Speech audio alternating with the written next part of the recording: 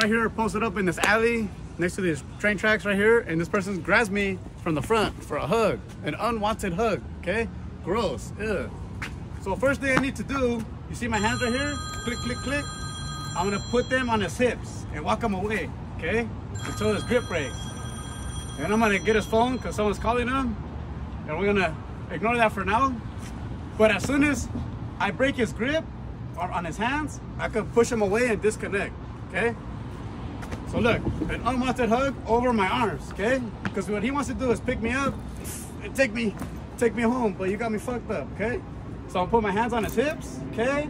Booms, you know, and walk my feet back until his grip breaks.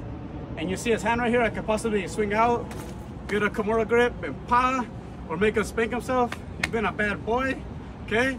I can also come in for the guillotine right here and boom, he's gonna tap. Boom. So practice that with your significant other maybe, because they might be out at the club and some creep's gonna come up and hug them like a weirdo, and then they could disconnect and do a Kimura on them. So thank you for watching.